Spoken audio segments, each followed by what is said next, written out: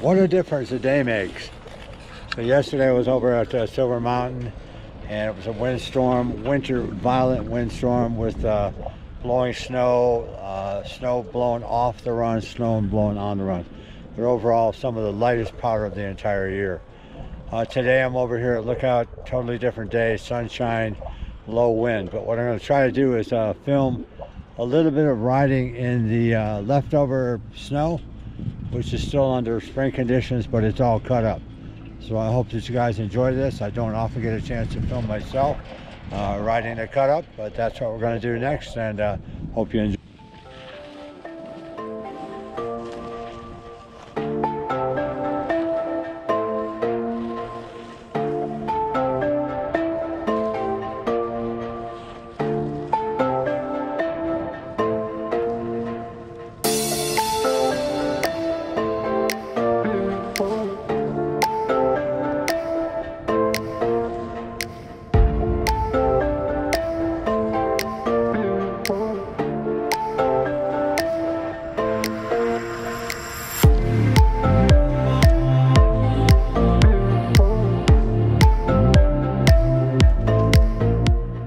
I threw this next clip in here to basically emphasize the action of the ankles, knees, and hips, which I will have a follow-on with that same type action from an 11-year-old rider that I was lucky enough to work with over at Silver Mountain on the following day. So guys, it is all about the lower body. That's what makes the board work. You know, try to slow things down and let that lower body closest to the board give you some of the best rides you could possibly get. This clip was taken at Silver Mountain. This is Vanessa. She's 11 years old from Oxnard, California. This was her first day ever snowboarding. She's brought with her many, many talents from being a gymnast, quite aware of her body, walks on the balance beam and all that. Imagine you trying to walk on a 4-inch beam. So she knows exactly where her balance points are and how to use her legs and articulate her body to function. So I put this at the end of this clip because I want you to pay attention to her knees, the nice flex in her ankles. Her overall body position is one of just brilliant use of her body. And as I've said before, the lower body controls the snowboarder and basically runs through the pattern. This was a follow-on from the clip where I showed you myself in the uncut snow, or the cut-up snow and stuff, and how the board was bouncing and moving.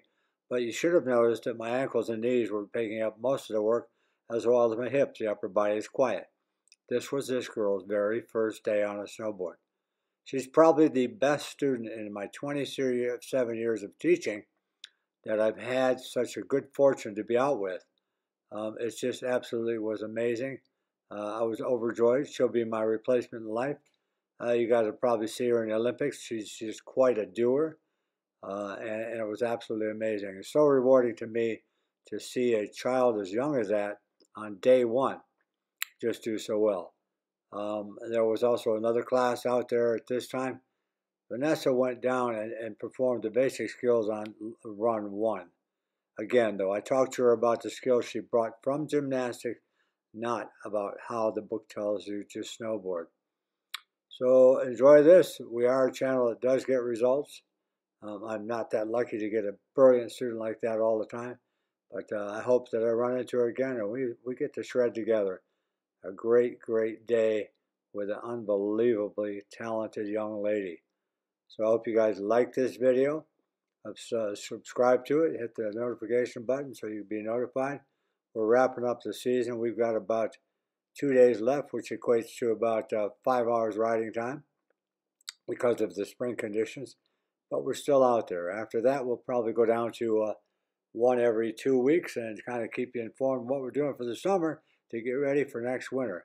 All right, we're out.